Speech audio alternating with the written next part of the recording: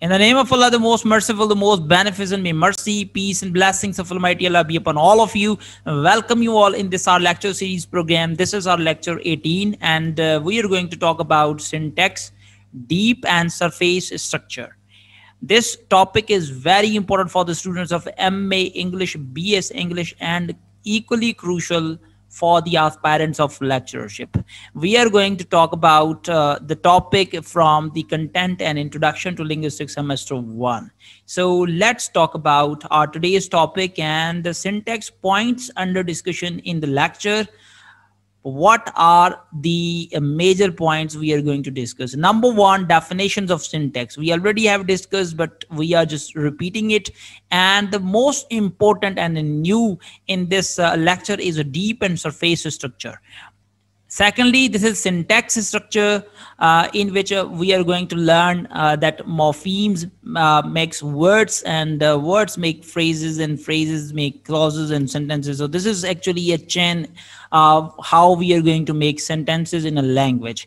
And at the end, we are going to discuss structural ambiguity in syntax study. So let's talk about and number one, syntax.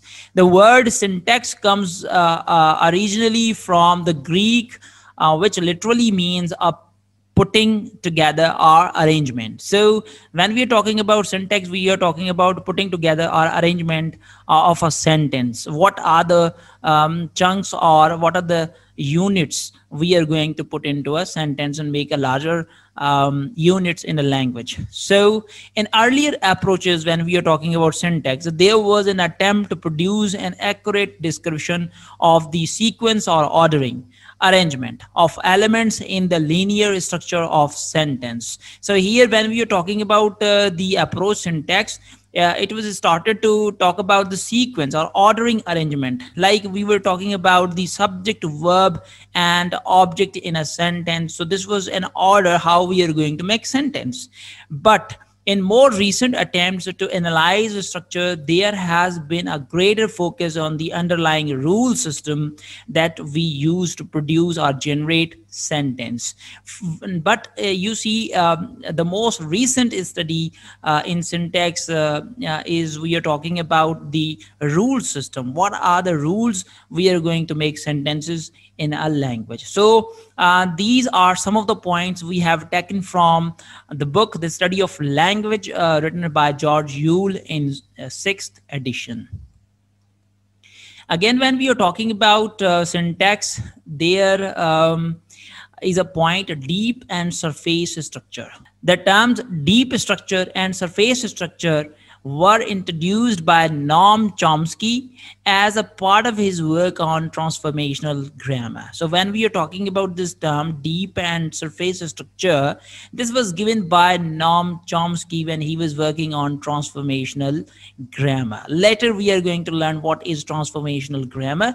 Here today, we are going to learn what is deep structure and surface structure. So Noam Chomsky worked upon this term. So here we are going to learn deep structure is concerned with meaning, number one, and this is very important. And what we are going to talk about surface structure is concerned with grammar. For example, there are two sentences. Charlie broke the window. And number two, the window was broken by Charlie. Now you see, these are two different sentences. When we are talking about their meaning, so meanings are the same in these both sentences. But when we are talking about the structure or grammar, so there is difference of grammatical structure. That is surface structure. And when we are talking about the meaning, so it is the deep structure of the syntax. Again, deep structure refers to concepts, thoughts, ideas, feelings. And when we are talking about the surface structure, whereas surface structure refers to the words, language we use to represent the deep structure. And again, students, Deep and surface structure. Have you ever experienced a situation where you felt the words were not enough to express what you had in mind? So, this situation, deep structure is what you wish to express, which is something inside in your mind. And when we are talking about surface structure, how you express it in with the help of words and sentence. So you see this picture represents the best what we learned about the deep structure and surface structure. So deep structure, you see, this is what we wish to express, which is something in our mind, which is an abstract. And when we are uttering those thoughts into words, so this is all about the surface structure. And when we are talking about deep structure, is the abstract structure which allows to know what the sentence means. So deep structure is actually the abstract structure and which is concerned with meaning. And when we are talking about surface structure, is actually produced structure.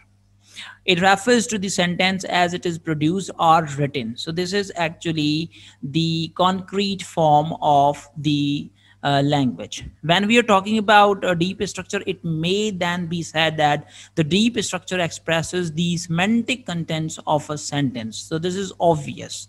And when we are talking about whereas the surface structure of a sentence determines its phonetic form. So when we are talking about the deep structure, it is concerned with the meaning, again, semantic contents. And when we are talking about the surface structure, it is concerned with the phonetic form. Again, students, when we are talking about deep and surface structure, for example, there are sentences. Charlie broke the window. Now, this is an active sentence. The window was broken by Charlie. Once again, this is a passive sentence. So you see, students, these both sentences are having same meaning, but there is difference of the grammar. Some linguists, particularly Noam Chomsky, state that these two sentences are distinct, different surface forms, grammar, that derive from a common deep surface meaning. So it is the same. When we are talking about the surface structure, we are talking about the grammar. And when we are talking about the deep structure, we are talking about its meaning. So this is all about the deep and surface structure.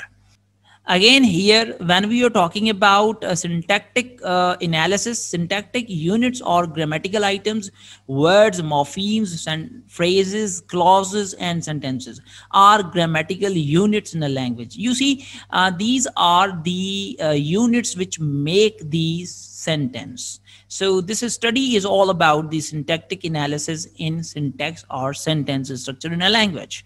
So morphemes make, again, words, and words make phrases, phrases make clauses, clauses make sentences in a language. You see, this is the order from the smallest structure to the longest in a language. The smallest structure is morpheme, and the longest structure is a sentence in a language. Again, students, when we are talking about a structural ambiguity in syntax, it is ambiguity in the use of language. When a sentence has double meaning. For example, I once shoot an elephant in my pajamas. So this is a comic sentence and it could have two meanings. Number one, I shoot an elephant while I was in my pajamas. Or it could have been, I shoot an elephant which was in my pajamas. So these two meanings are interpretations could have been of this sentence. So this is the structural ambiguity in a language when we are talking about, and this study is called syntax study in linguistics. Thanks for attention. Thank you very much. Hopefully this could have been a very helpful lecture for all of you. Assalamu alaikum.